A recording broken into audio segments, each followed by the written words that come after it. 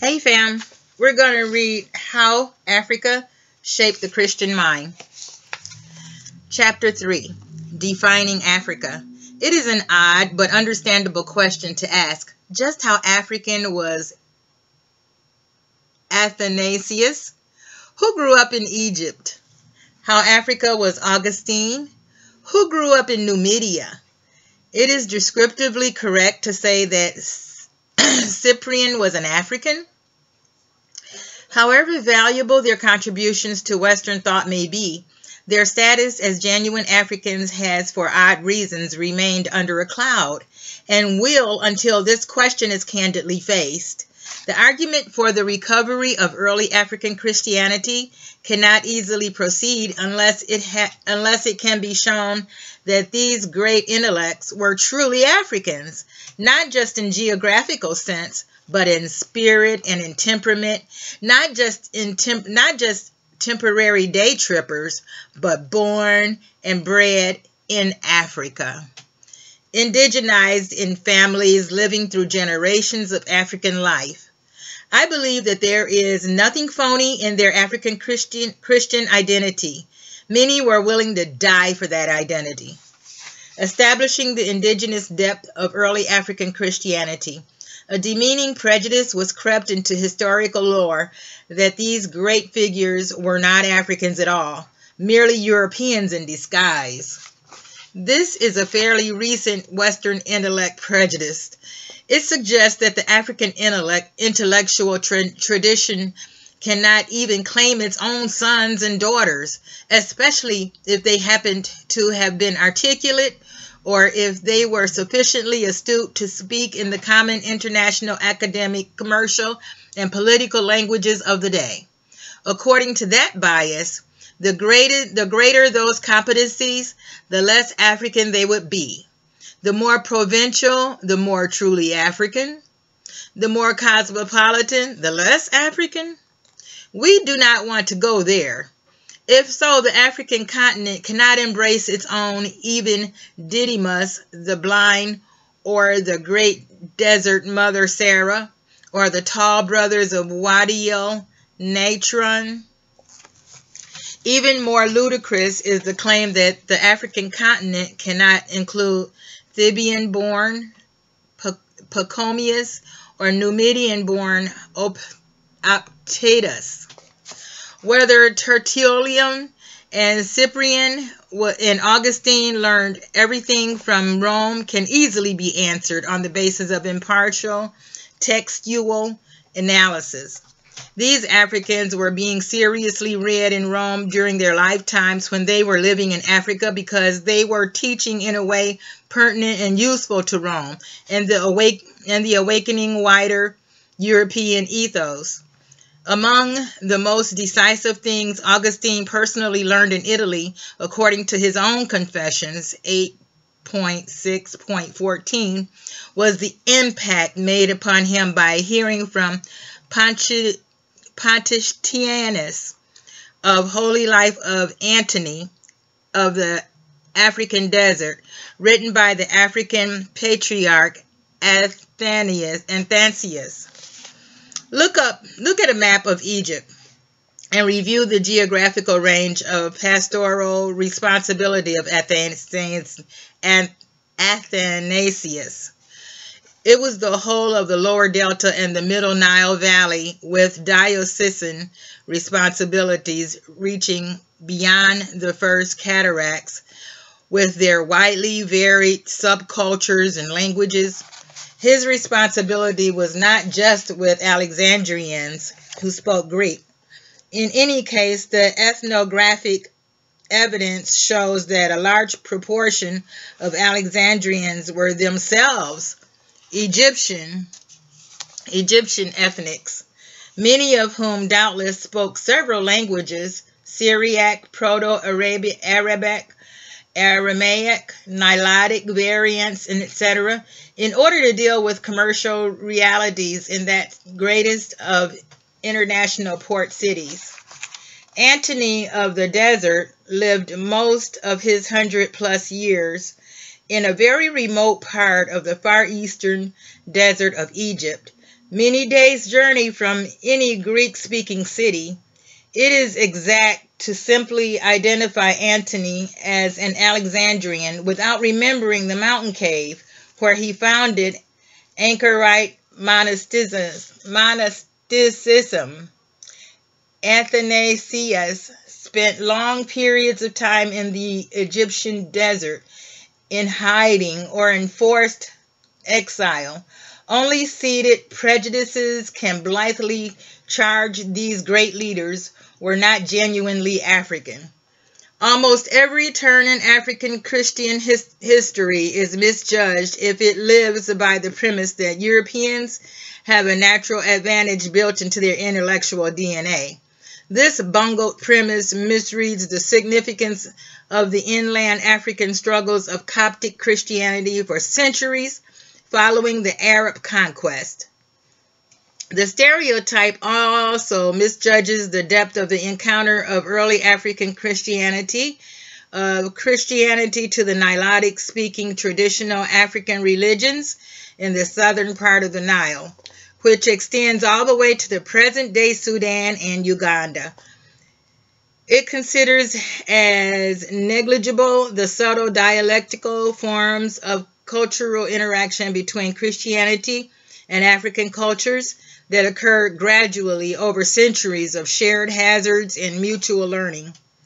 There is an enduring pre-Christian traditional African religious past in the North Africa during the entire first Christian millennium. Pharaonic, Proto-Nubian, Libyan, Capsian, and Ghanaian, reaching far back into African prehistory. It remains indigenously African even while being militarily forced to adapt to multiple colonial coercions. Early Christianity had to deal with these deeply ingrained traditional African cultures in the isolated villages of Maghreb and Nile. Not only with Greco-Roman civic religion, it was the strength of that traditional African religion transformed by Christianity that stood up to idolatrous Roman civic religion. The study of comparative metaphors makes clear how the motifs of ancient pharaonic religions, such as spiritual ascent and eternal life, were echoed and included in the works of Origen and Tansil and Pachomius. The stereotyping of African Hellenism as non-African. The stereotype of Alexandria as a small olive patch of Greece planted on the coast of Africa by aliens became less and less true with each century after Bishop Demetrius. This stereotype of Alexandria as a totally Greek city forgets just how international the huge African metropolis had become as early as the time of Philo. The multi-ethnic trading interests, which had established wide routes of commerce to and from Alexandria, incorporated and prized the cultures of the Nile far south of the Delta and the cultures of the Maghreb far to the west. The fact that some Africans were Greek-speaking did not make them any less African. Similarly, to speak Latin in Libyan port city did not make the ethnicity Berber speaker of Sabratha any less African.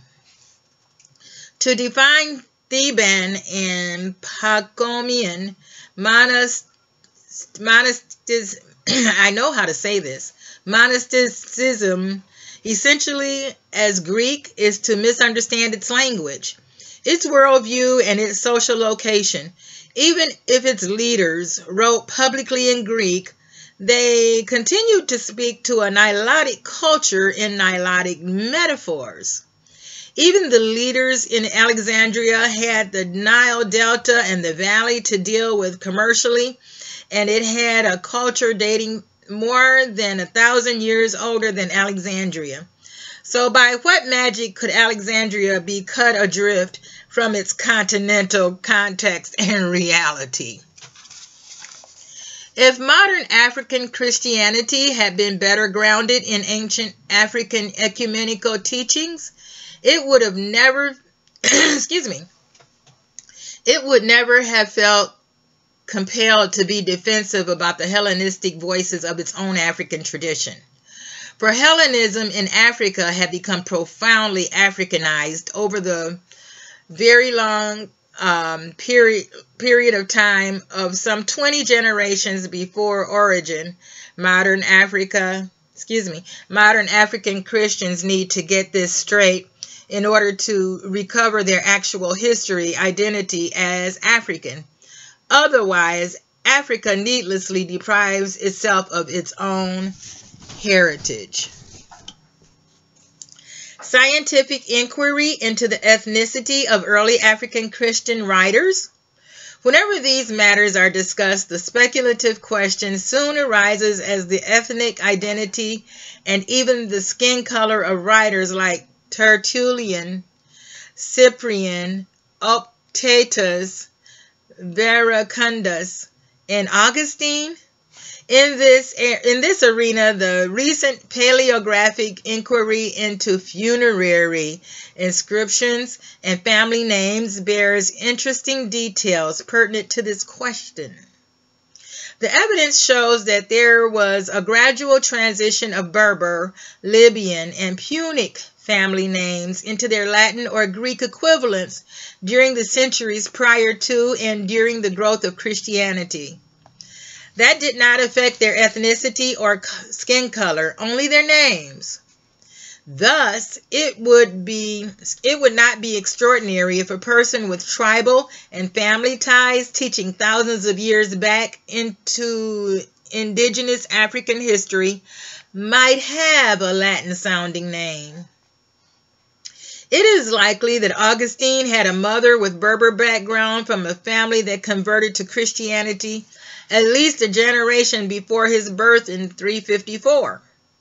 Monica would not have become any less ethnically African just because she married a military officer with a Roman-sounding name.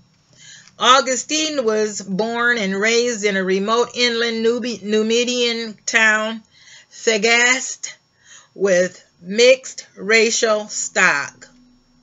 The rock carvings from Neolithic times in Numidia show occupation dating back 10,000 years.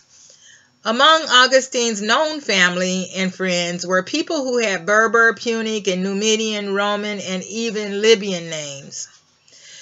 Christians living before Athanasius were long settled in the Middle Nile as far south as Oxyrhynchus and the Fayum. Athanasius, according to his own statement, came from an environment of very modest means, not from foreign elite. As a child, he was noticed playing on the beach by Alexander, the Bishop of Alexandria, and virtually adopted as if an orphan, according to an early tradition. This leaves entirely mute the genetics of the great leader, but there are many indications that he kept close and active ties with his Middle Nile ethnics of many varieties who spoke Proto-Coptic or Cognate Nilotic-based languages. When he was forced into exile, he sought refuge in the desert areas far away from the cosmopolitan Greek-speaking urban ethos of Alexandria. There can be no doubt that Origen grew up in Africa, wrote much of his work in Africa, and then transmitted his extensive African library and teaching to Caesarea Palestina. It is a strange and demeaning criterion to apply to Origen the odd assumption that because he was adept at many languages, he was not very African. By his metaphors, the greatest biblical interpreter of early Christianity shows many indications of being indigenously African, whatever his specific ethnicity. Scholars are thus challenged with the puzzling complication of delving into the mutation of family names and place names associated with the most important contributors to early African Christianity. Further paleographical, archaeological, and linguistic evidences may gradually yield more light on these speculations. Scientific studies of DNA, mitochondrial genes, and migration patterns are being refined and may, in due time, provide more discernment. If the writings of Philo, Synesius, Victor of Vita, and Chanute of Étretat had all been written in France, they would be called European, but they were not. They were written in Africa, so why shouldn't they be called African? There is a prejudice at work here.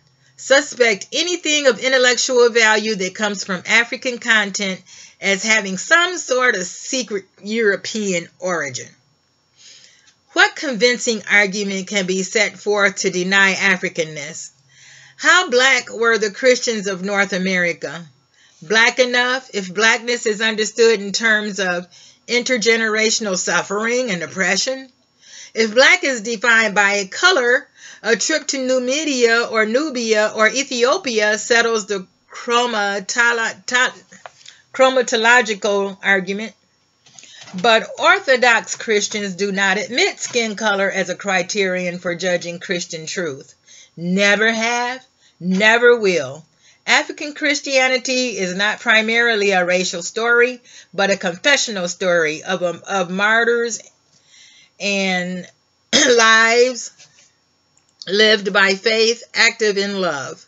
To judge truth by race itself, heretical, and that truth was the first clearly formulated in ecumenical Christianity from the Jerusalem Council and the early baptism of the Ethiopian eunuch and following, and that truth itself became a standard assumption of early African Christianity.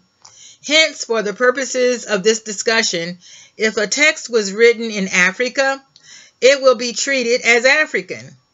That is a simple, straightforward criterion, much clearer than speculations about ethnicity or pigment as decisive criterion for Africanness.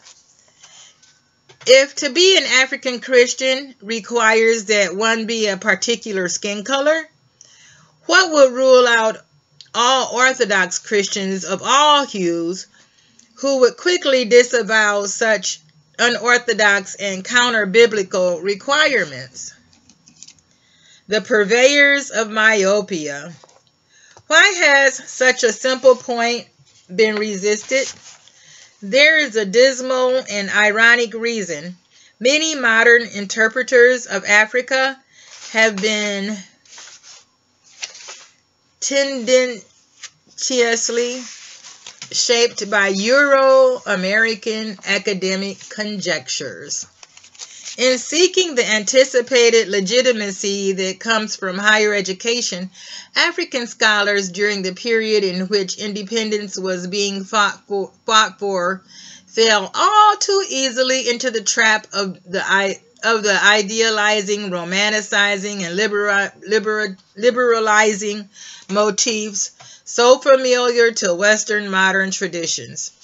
They are not to be criticized for seeking the best education available to them. But the best education available to them was still highly imperfect, with all the limitations of the chief failures of modernity: autonomous individualism, hedonic narcissism, moral relativism, and reductive naturalism. None are characteristic of the African spirit. We can hardly find these prejudices against Africa voiced anywhere in Christian history until we get to the 19th century, especially to the writings of the French Enlightenment, German idealism, and British empiricism.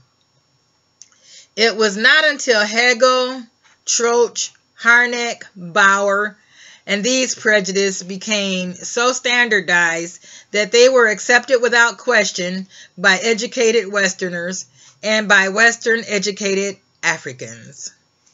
These were the main catalysts followed not only by the Western liberals, but oddly also by the Catholic and evangelical traditions of historical scholarship.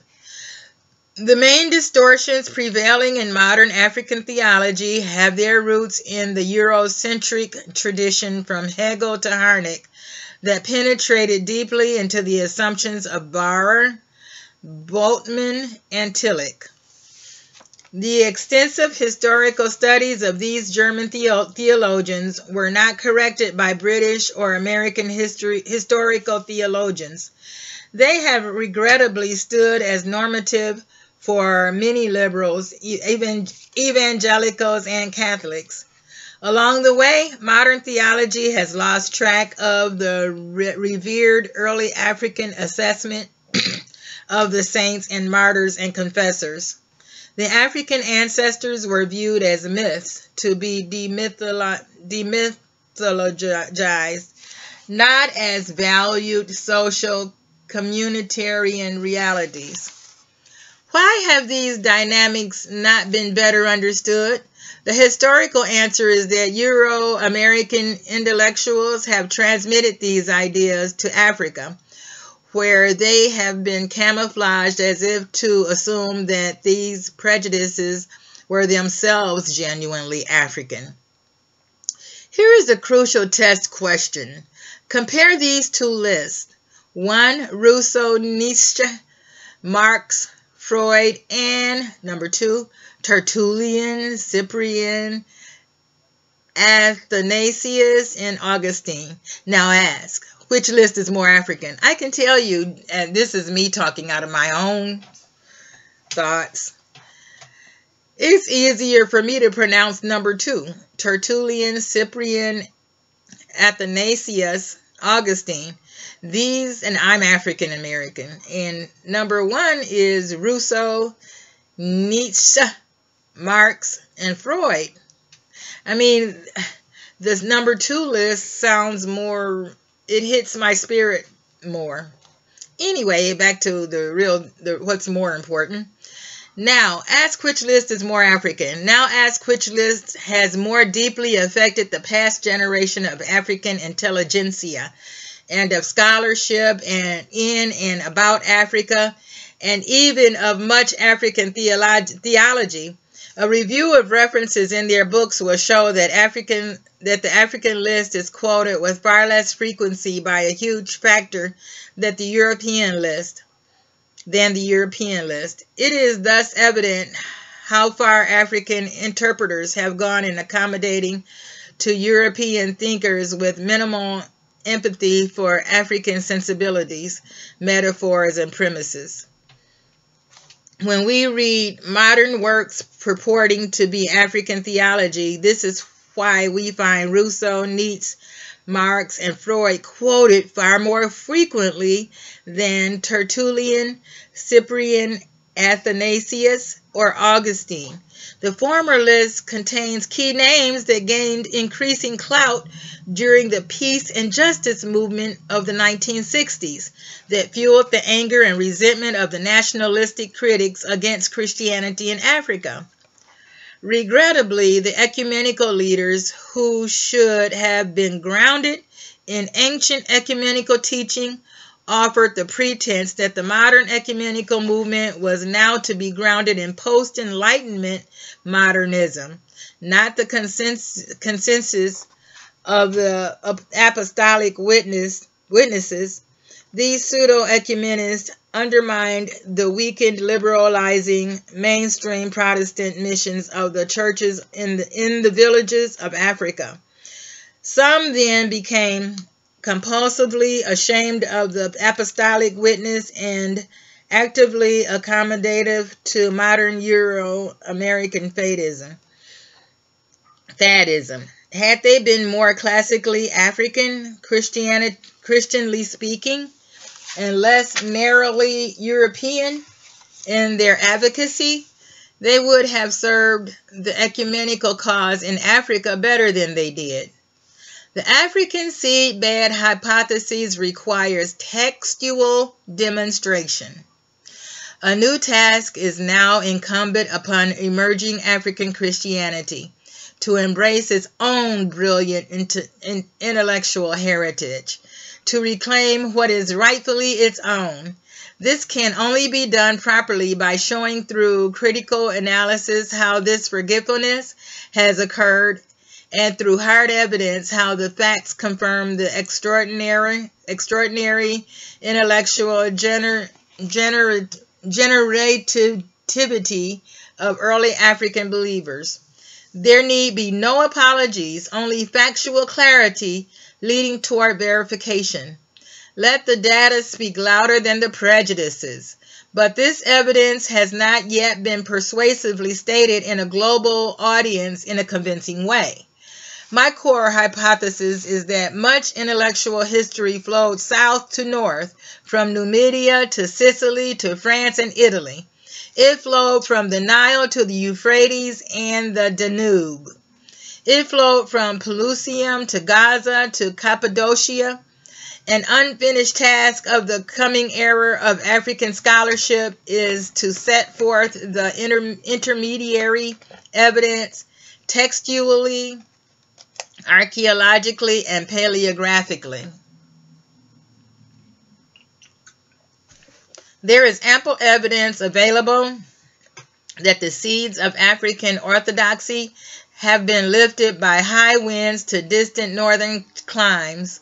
Only much later have they returned to Africa in Western guise. These channels may be tracked textually. While there are centuries of research that have been devoted to European influence on Africa, there remains a dearth of research on the impact of the intellectual movements of Africa to Europe. This is a question that has been lying fallow for a very long time. This problem may await some future decade to be undertaken, but it will be undertaken eventually. The evidence is already there and consistently understated. Much more will be uncovered by diligent inquiry. The crisis of African theological identity may be just the catalyst to cue off this recovery. The evidence will be more convincing if presented by African scholars, insofar as it has the appearance of being an instrument of Western power. It will be easily and rightly dismissed. The evidence can be dug out by anyone, but its public presentation needs an African voice. The evidence belongs to the global Christianity. Its messengers must protect it from being distorted or prematurely snubbed. A case in point, the circuitous path from Africa to Ireland to Europe and then back to Africa. The Christianity that was once indigenously present throughout North Africa was forced to flee from Vandal and Arab invasions. These refugees were exiled and became implanted in the 7th, 8th, and 9th centuries in Spain, Gaul, Sardinia, Sicily, Italy, and Britain. Their influence spread largely through quiet, inconspicuous, scholarly, monastic communities formed under Pacomian and Augustinian rules out of Egypt and Numidia. The best example is the unexpected trajectory of monasticism from Africa to Ireland to Europe and then back to Africa in a 1,000-year cycle. This is the next surprising step of our investigation, how Africa influenced Ireland and how the Irish monks then shaped the formation of the medieval Europe. The history of the planting of African monasticism in Ireland is one of the most astonishing of all the stories of the preservation of civilization. The trajectory was from Africa to Sicily to the Isle of Lerins to Ireland.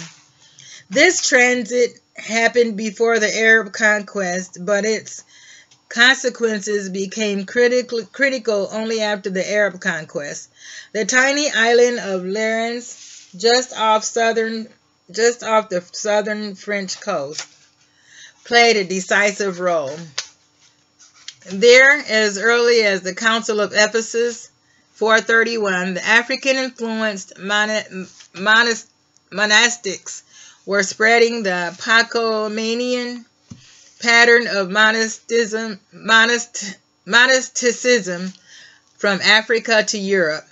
These monastics were Honorius, Caesarius of Arles, Salvian of Marseilles, I'm trying to say, went to Marseilles. Okay, Salvian of Marseilles, and Vincent of Lerins.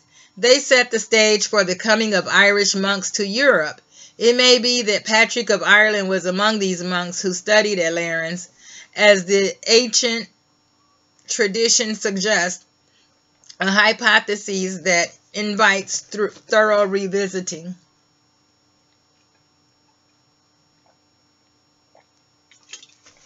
How the Irish would take the lead in this movement is itself a longer story than I can tell here. But it has been told winsomely by Thomas Cahill in How the Irish Saved Civilization. The threads of evidence of African liturgical and exegetical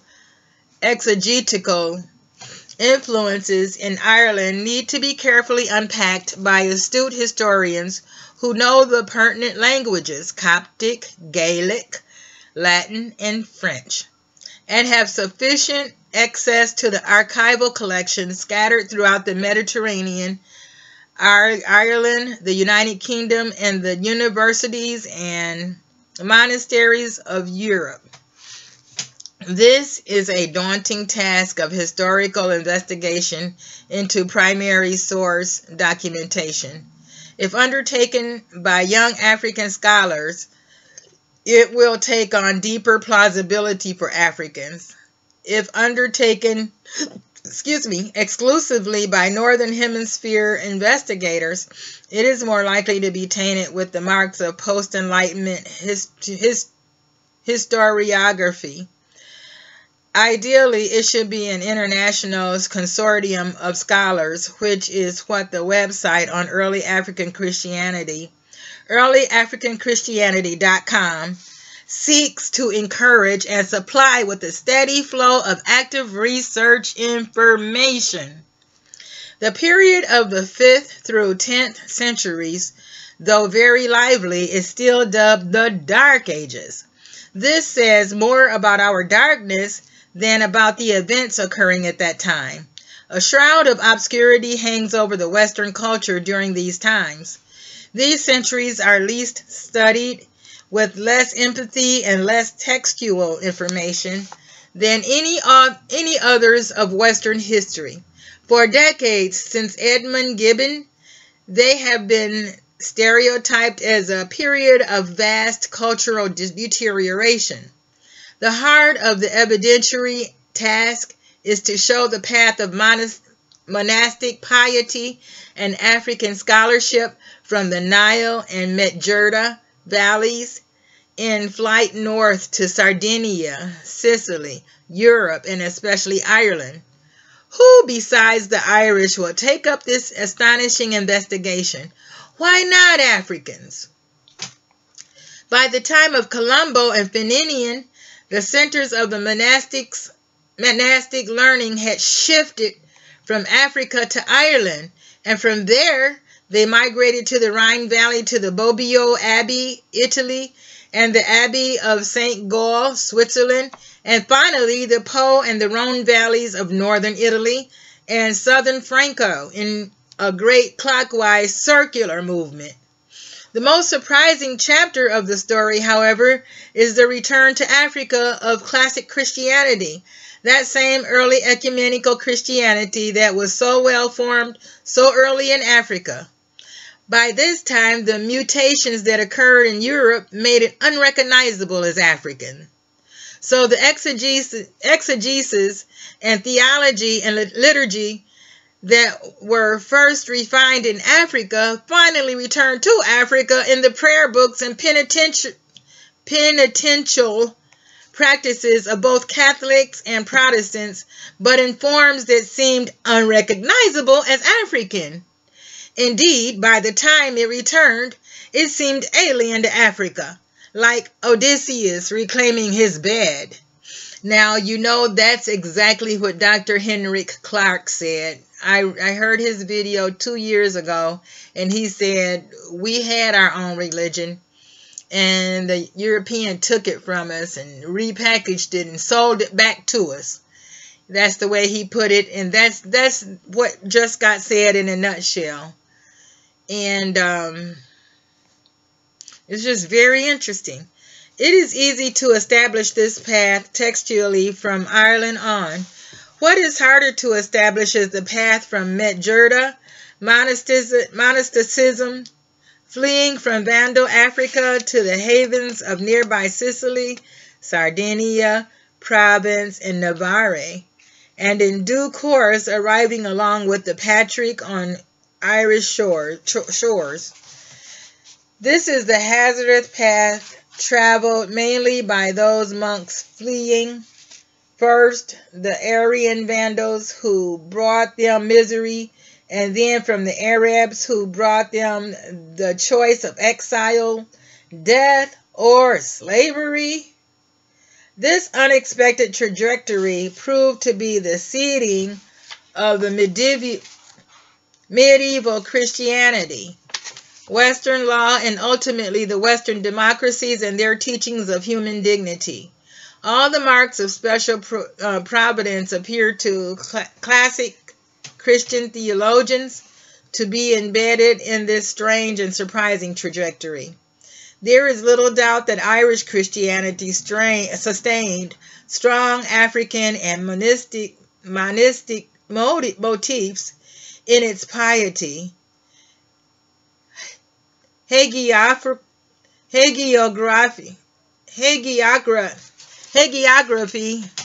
and temperament. This can be seen visually in its crosses, funerary objects, decor, calendars, and art forms, as well as literarily in poetry, song, and preaching. But to establish this textually requires a thorough reassessment of received texts that are known but not yet adequately assessed critically as to their stemma and province. All this waits, much of it must be done in Ireland, a good place for emerging African scholars to consider for advanced studies in history. This is why a bold generation of dedicated scholarship is needed to join the dots together. If the links can be persuasively shown, the south to north hypotheses will spring more plausibly to life. If so, many related issues of African identity and African influence in Europe will be need to reevaluate it. Okay, that's a misprint right there. African intellectual history has no need to be defensive or self-effacing. We are learning that Africa taught Europe before Europe was prepared to teach Africa. Europe has slept for many centuries without being fully aware of its vital intellectual sources in Africa. A caveat against Afrocentric exaggeration: it would be a vast exaggeration to proclaim that African theology became normative for all aspects of ancient ecumenical Christianity, but it is not an exaggeration to say that African exegetical skills and competencies in interpreting the Old Testament provided the pattern by which Africans, especially Origen, Augustine, and Cyril, supplied the scriptural basis for the dogmatic work of the oecumene. From the Cappadocians, Basil the Great, Gregory of Nazianzus, and Gregory of Nyssa, to Gregory the Great. This exegetical achievement was such that few aspects of early ecumenical theology will be found untouched by African exegesis. So, if you ask, from what continent did the great fathers of ecumenical orthodoxy get the core of their scriptural interpretation? The answer has to be more of it comes from African texts than European, assuming that the far southeastern reaches of Europe are Thrace and the Bosphorus. From where did John of Damascus get his vision of orthodoxy? More from Athanasius and Cyril than any European. From where did Leo the Great get the Chalcedonian formulation? Y'all know what the Chalcedonian thing is. That's where everything got decided, what goes into the Bible. The roots are mostly African, from the exegetes and the Nile and the Medjurda. The temptation to exaggerate is intrinsic to all scholarship. Rare is the scholar who does not think that his or her own subject matter of the utmost importance. The temptation to exaggerate is intrinsic to all scholarship. Rare is the scholar who does not think his or her own subject matter is of the utmost importance. Historical influences are far easier to allege than to demonstrate.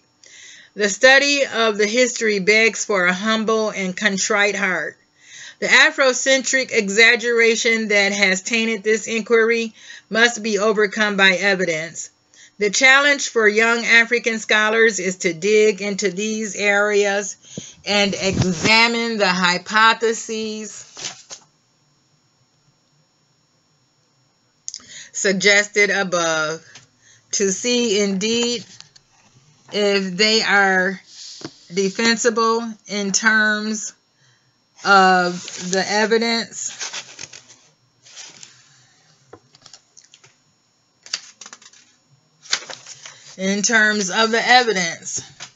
This is a great book, guys. I hope I'm not tearing it up too badly. And this is the name of the book.